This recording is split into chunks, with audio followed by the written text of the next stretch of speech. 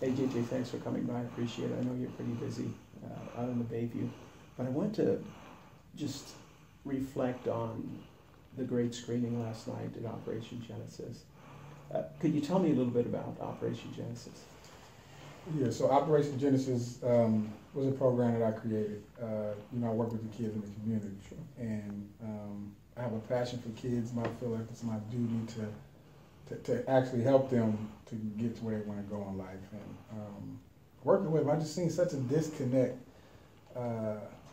with them in their actual heritage, their culture, and where they came from. So I wanted to connect them to it. Okay. So I came up with this program, Genesis, to send them to Africa so they can learn about their culture, what it was like prior to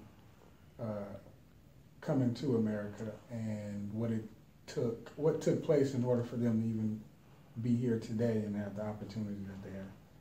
So that was the intent of the program, right? The initial intent, just getting them back to the beginning. What was learned? You're going on your third year of the trip right now, right. In 2016. What has been learned over the last 2 years on going on the trip? There's a lot being learned. Okay. One of the things that the kids, as well as all the chaperones, including myself, was the things that we take for granted here in the States. For the kids, the education being the most important. See, over there, kids have to pay for their education. If you don't have any money, you can't get educated. And then the type of education that they get is it's not even equivalent to maybe the worst school in San Francisco. Okay. And just the paper. They write on every crevice of the paper, and they sharpen pencils to be about this big and keep writing. I see. We break them and throw them out. And things like that. And then for us, and I never thought I'd be so thankful for sidewalks and sure, yeah, traffic signals and things like that. Things we take for granted. Right, right? absolutely. Running water, functioning toilets, cable, electronics. All of these things we take for granted, and it actually was made aware. Going out there and experiencing what we did out there. The last question for you, JJ. I know you got to get back out on the streets, but you knew the kids before and after. Right. So tell me what you saw. What are the differences that was apparent to you for the kids before and both after? When we got back, the drive that the kids had. Each group, we went out there, and there were some kids on the fence about, graduating in their education, and it was just like, it is what it is. They didn't really care about it.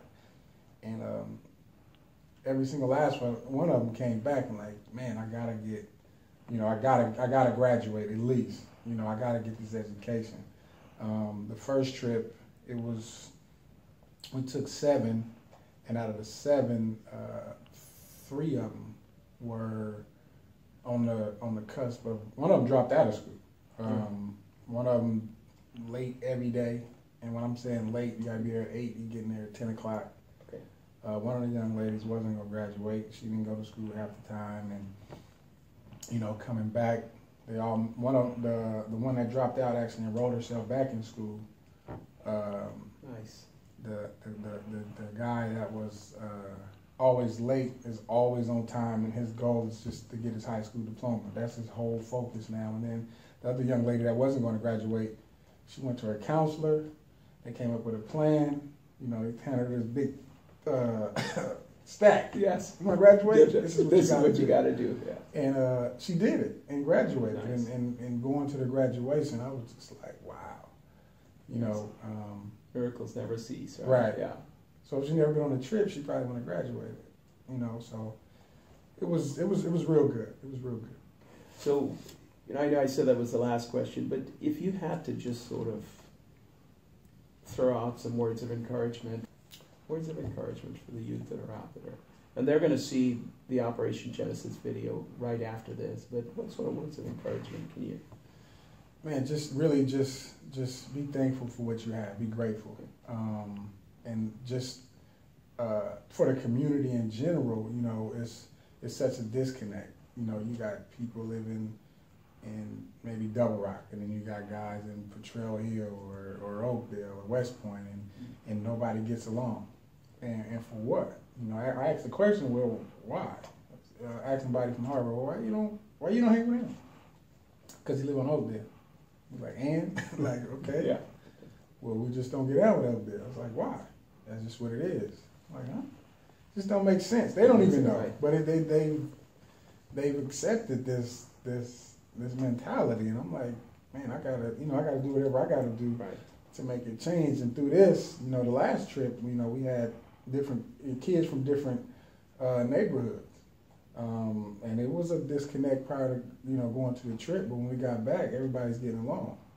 Nice. And so, you know, we get the kids to get along and get the parents involved. I think we can really, you know, over the years, we can literally change that mentality. Yes. And everybody getting along, and let's get these kids to where they want to go, successful. JJ, thanks for your time today. Appreciate it. All right, so look, do me a favor. Just invite 5 friends over and watch the video. And if you're inspired by the video, have your 5 friends share it with 5 other friends. Because this video is really game changing. I think we can change a lot of things, the perception that goes on. So support us, share the video. Hope you enjoy it. So I want you guys to check out the video. Click the link. I don't know if it's at the top or the bottom or to the left or the right, but click the link and watch the video. It's about 15, 20 minutes, and let us know what you think. And ask a friend to watch it with you and share it if you could.